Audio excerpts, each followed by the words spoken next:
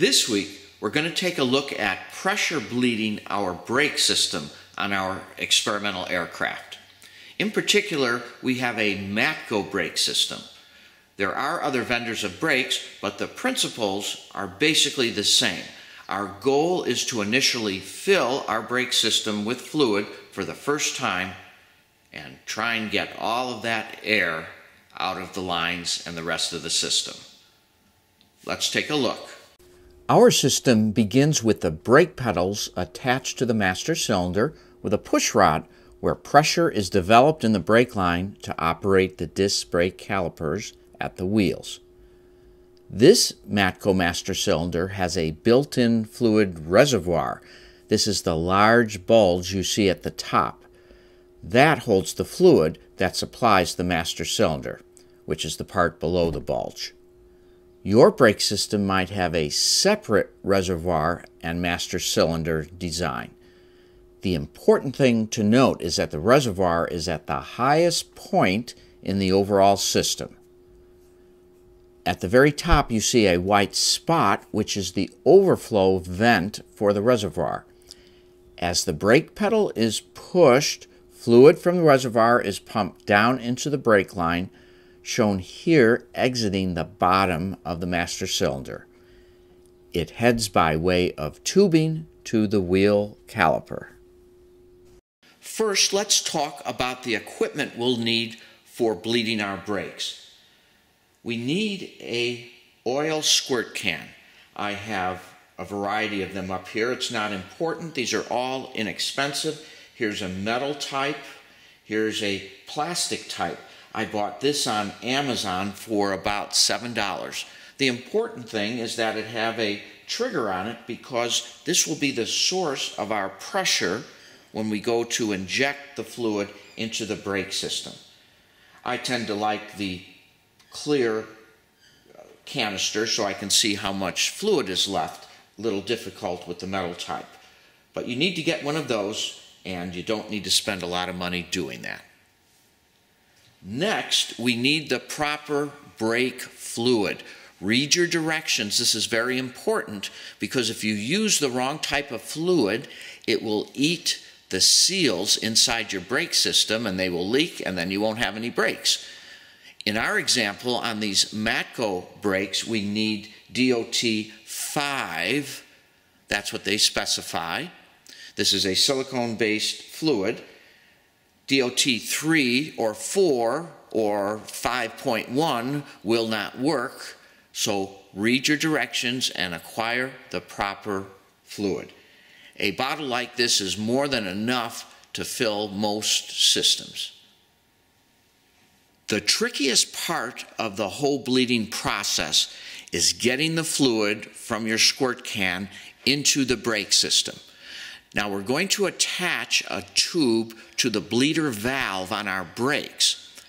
And the trick is to get a piece of tube that fits very securely onto that bleeder valve. Here's how I did it. My squirt gun came with a nozzle. I then went to the hardware store and found some flexible tube, I believe this is 3/8, that fit very securely over the end. Now the other end of that tube would not fit on the bleeder valve, it was too large. So by purchasing a small piece of this 1/4-inch nylon tube, and this is very popular, you may already have it in your aircraft for your pedostatic system. It's available at the hardware store. They use it for water, flexible water lines. And that fit into my tube very nicely. And because this is nice and rigid, it forms a very nice seal over the bleeder valve on your brakes. A little hard to push on, but that's good. The last thing you want is all sorts of leaks as you're pumping up your squirt can. You're going to develop some pressure, and you want a nice, good connection at both the bleeder valve and the other locations. So run to your hardware store. If you're not sure what size to get a number of different sizes. This is all very inexpensive tubing, but with the proper sizes and your squirt can, you'll have a very nice system that'll work for now and in the future. The principle we want to remember for effective bleeding is to inject the fluid from the lowest point in the system, and that will push the fluid and air up and out to the top. Our assumption is that our fluid reservoir is at the highest point in the system. And here is the back side of the caliper with our hose feeding the caliper with the brake fluid, and at the very bottom is our bleeder. Oftentimes on the bleeder nipple will be a small protective cover, and that just keeps the dirt out, so we'll remove that while servicing this. So the bleeder is at the bottom, and that is a wonderful thing.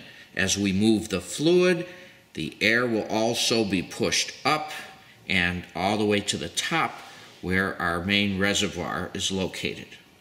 The easiest way to attach our oiling pump, our brake fluid pump, to this is to use the plastic nylon 1/4-inch tubing that we're familiar with.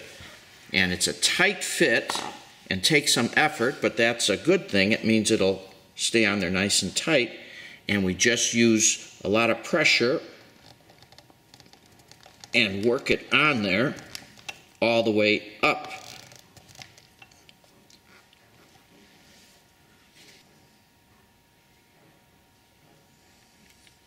Of course, this would be full of our proper brake fluid attached with our flexible hose and attached to our nylon 1/4-inch hose, and we would open up the bleeder with our wrench and start pumping.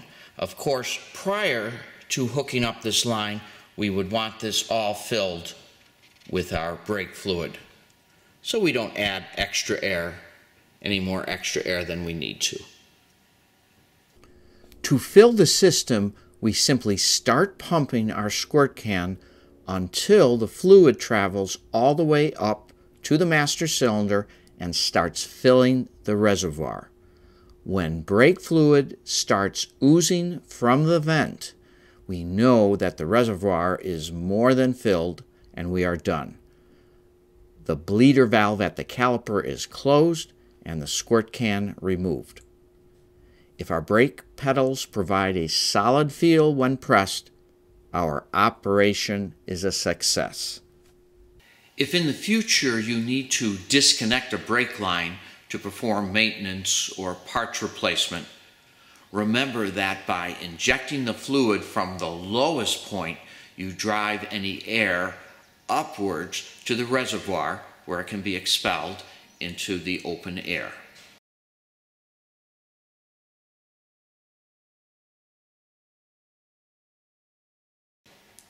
So until next time, everybody, back to building.